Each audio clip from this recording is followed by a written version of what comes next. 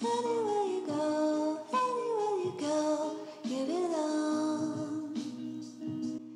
Anywhere you say, anywhere. So, I grew up in Paris and Vietnam. And I travelled extensively as a child. So I feel, and that was because of my father's work. So I feel really blessed that I was exposed to, so many different cultures and countries.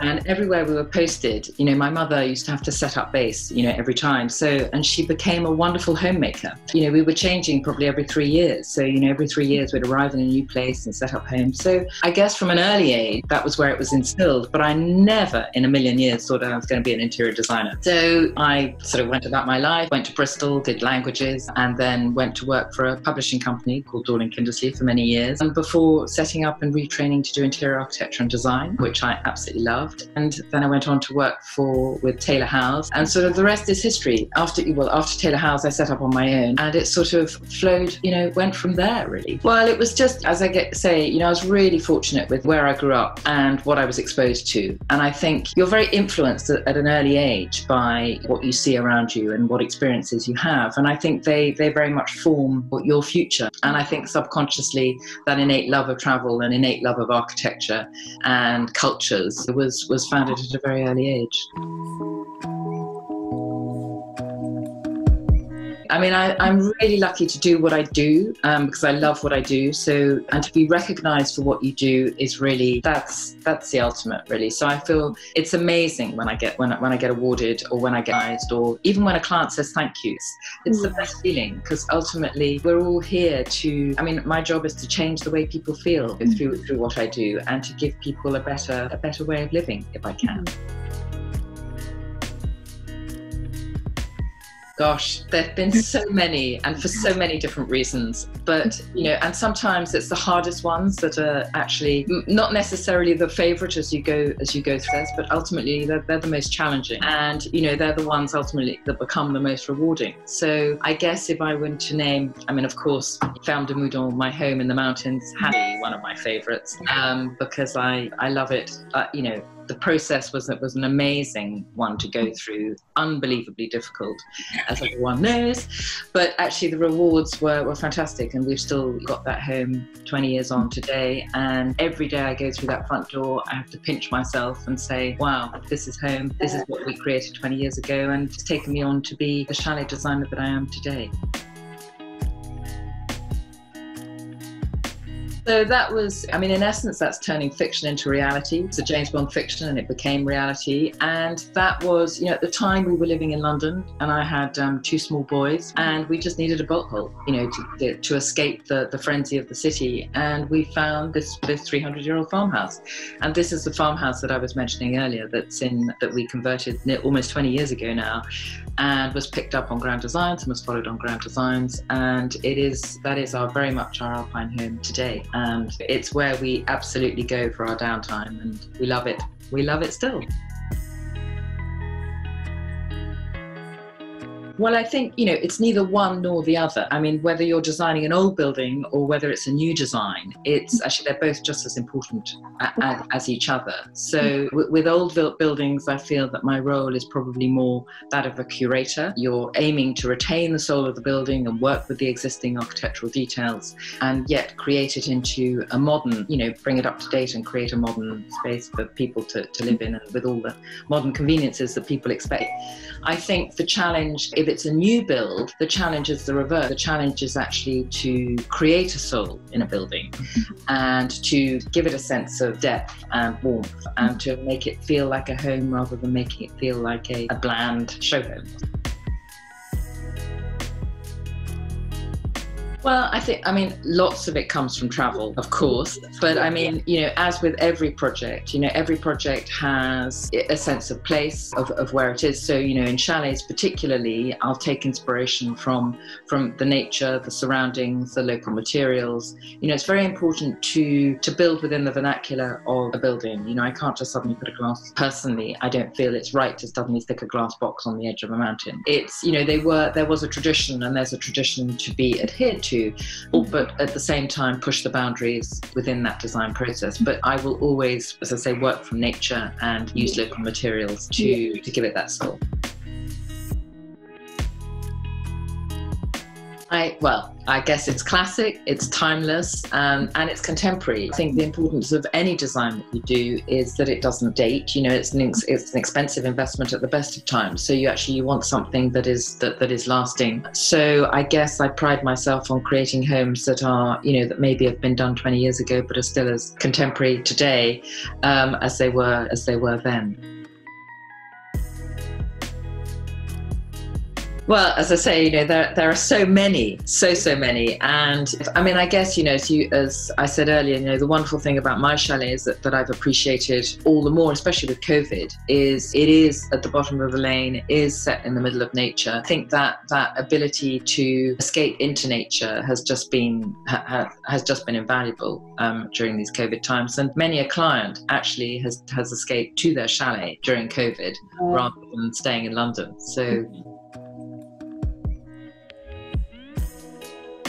I don't think there's any one that I love more than any other. What I really get a kick out of is, you know, I'm really privileged to work in different architectural styles, and you know, that's wonderful. So whether it's a chalet or it's a 19th century house or it's a Georgian house here in London or a Victorian house, you know, it's lovely to have that flexibility and to have the different styles in which to work and to express my work. So I wouldn't say there's any one style that I like any more than any other. And the process for all of them is, the design process is still the same for all of them.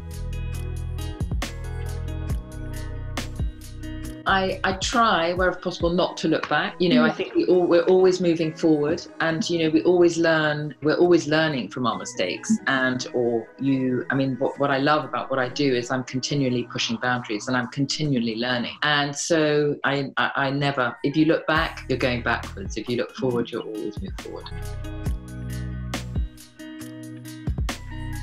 We've got lots. We're really lucky. We've got lots that we're working on currently in the pipeline. So we've got we're working on a couple of chalets in Val d'Isère, which will sleep 40, which are amazing. And again, groundbreaking in their architectural design. We're also working on a large family house here in London, and we're doing a barn conversion in Buckinghamshire. We're doing a Hampton style place down on the coast, and we're doing several chalets across the Alps. So, you know, we've got our book is quite full, which we're very lucky in, because it's not easy. Quite a lot of interest on that. That's what I mean. You know, during these COVID times, you know, we feel really blessed that actually we've got the work that we have got, and that's just from the years of industry. I certainly do. Oh, amazing! So I've been skiing from a very young age. Yeah. Gosh, I'm a good skier, and I love skiing, but I probably draw the lines at couloirs. Absolutely. I mean, I think, you know, it's really important to understand how a chalet works as a skier, the practicalities of skiing. You know, where do you put your boots, where do you put your skis, your wet clothes, you know.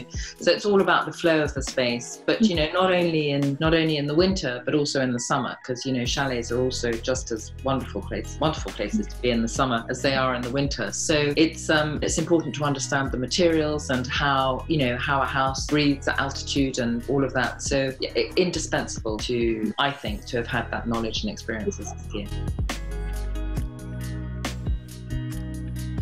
So, again, there are lots, and lots for different reasons. You know, I think, I have to say, you know, our one, Little Léger, what I love about it is the traditional farm. You know, it comes from it's got this heritage of being a traditional farming community, and that's still very strong and very present. But it's, you know, say Val d'Isère, for example, is also wonderful. It's wonderful because it's isolated, it's altitude, you really feel that you're at altitude when you're there. It's got a fabulous sort of social scene too.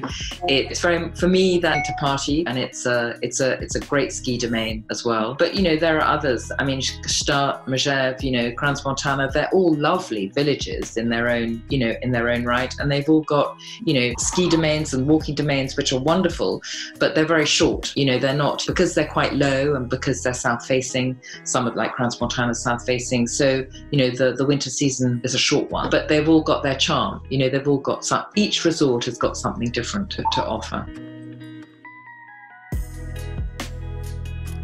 So there's a story that my mother continually tells me, is that, you know, when I used to get left at the bottom of the piece to be looked after by this chairlift attendant, left in my pram to be looked after the chairlift attendant while they went off skiing. And one day she completely forgot me. You know, she was skiing all day and left me by the chairlift. And I just think, you know, today that just would not have happened. So whether it's a memory or whether it's just something that, you know, is so innate, you know, within me, I feel as if I've been skiing since I was in that pram. I just, you know, I love the outdoor. You know, I love the outdoor life. I love the freshness of the mountains. I love the feeling that it gives you of being in the mountains. I love that sensation of having had a hard day skiing on the piste and coming back home to, you know, a log fire and a cup of tea before you hit something harder. It's, you know, it's just the most wonderful, you know, way of living. It's a fabulous sport.